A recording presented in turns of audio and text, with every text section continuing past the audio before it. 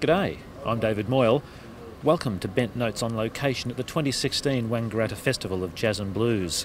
We're about to see Hetty Kate perform in the St.Patricks Hall with James Sherlock on guitar, Carl Mackey on sax, Ben Robertson on the bass and Danny Fisher on the drums.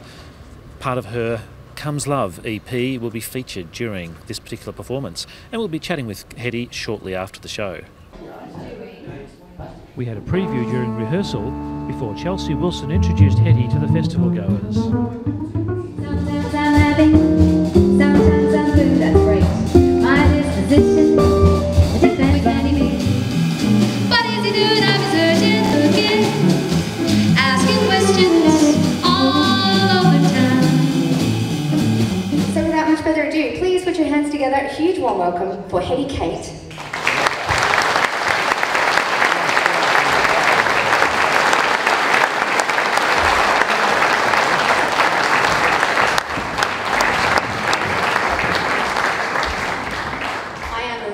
So I do have my tea with me.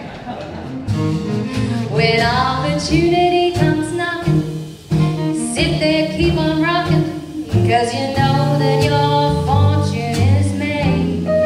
I'm here with Hetty Kate, who's just come off stage after a wonderful presentation, the 2 to 3 o'clock show here at the Wangaratta Festival of Jazz and Blues in the St.Patricks Hall. A celebration of love CD. Yes, it is. Well, a lot Comes of, Love. Comes Love. Name, it's a little bit of a warning, actually, that particular song. Comes Love, nothing can be done. You're in trouble. You're in trouble. A beautiful rendition there today, Hetty.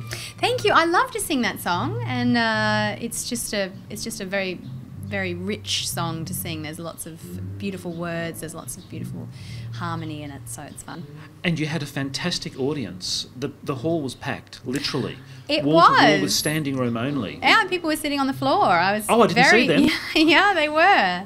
In a very loungy way. They were lounging on the floor. It was very flattering. I'm thrilled that people came. With all that audience there, what do you enjoy about that audience when it is such a packed audience? Let me preface that. It is lovely to have a lot of people there, of course, because you want to do a good job and you want whoever you're playing for, if it's a venue, to be successful and to have an audience there, of course. But personally, it doesn't make any difference to me whether it's 2 people, 20 people, 100 people, 3,000 people. It doesn't make any difference. The only difference is that when it's a smaller audience, I can look at people, and when I'm talking to them, I can see their face. But when it's a really big room, I think, oh, okay, I'm just going to pretend that section there is one person, and just sort of generally look, So that would be the difference. But they were very warm and they're very happy today, so that's nice. And why is it that the music you sing and play is so easy to listen to? Well, I think all of the jazz music really from the 20s to 40s, it was just such a prime composing and songwriting era.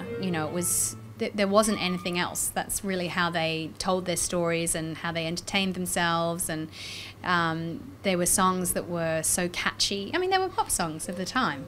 So I think the lyrics are interesting and still very current as well. I think that makes a big difference. You talk about love and loss back in the 20s. We're still people. We still feel that, and we still feel it here. We just stalk people more on Facebook. So well, yes, we do, don't we?